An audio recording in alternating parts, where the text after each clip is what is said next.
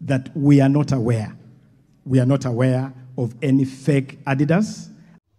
Blow to joyriders in the Ministry of Youth Affairs and Sports as President Ruto orders CS Ababu Namwanba to suspend funding for international sports events. Before we get down to nitty-gritties on why Ruto wants Ababu's budget cut down, do you remember when Ruto's point woman, Honorable Gladys Shulei, accused the latter of mismanaging his ministry? I'm talking about the State Department of Youth Affairs and Sports. The Cabinet Secretary, I have searched for days on end for the Talenta app, which was launched by the head of state on the 9th of June. No, yes, 9th of June. It is here. Again, there is no app that exists. According to Shulei, Namwanba neglected sportsmen and women representing the country in international events. Rogue ministry officials, Shulei says, have taken the space supposed to be reserved for athletes while CS Ababu Namwanba remained unbothered. How about Amason Kingi's revelations on 21st August, the year 2023? He alleged that sports ministry officials traveled with girlfriends at the expense of the nation's top sports representatives.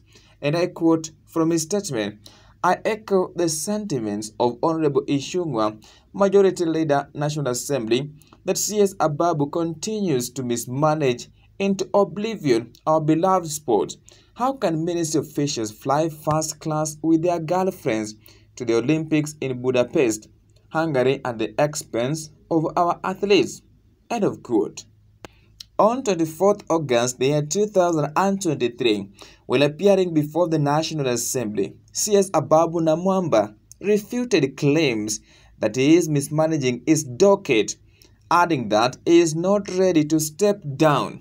This begs a question as to what could have informed President Ruto's mind to cut down Ababu's budget. Now, in a letter, the ministry explained that the directive is in line with an order from President William Ruto to cut down on expenditure. According to the ministry, priority will only be given to teams with a high probability of qualifying for notable competitions, including the Paris 2024 Olympics/Paralympics, World Championships, and African Games 2023. The ministry will also consider sportsmen and women participating in the East African Community Games 2023, CECAFA 2023, CHAN 2025, and AFCON 2027, respectively. The ministry urged sports federations to seek financial support from corporate sponsors and partners in the absence of government funding. All government ministries and agencies were directed to cut down on non-priority expenditure on October 3rd by President William Ruto. Ruto ordered the ministries to cut the budget by 10% following a cabinet meeting that resulted to reduce the financial burden on Kenyans. The president emphasized the need for the government to exercise prudence in resource utilization, adding that wastage and corruption will not be tolerated. Meanwhile, the Ministry of Sport has been on the spot lately for misusing funds meant for athletes. Cabinet Secretary Namwanba was accused of including joyriders in international sports trips while underfunding sports events in the country.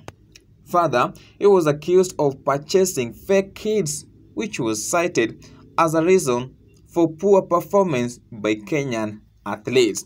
What do you think about this latest development in Kenya?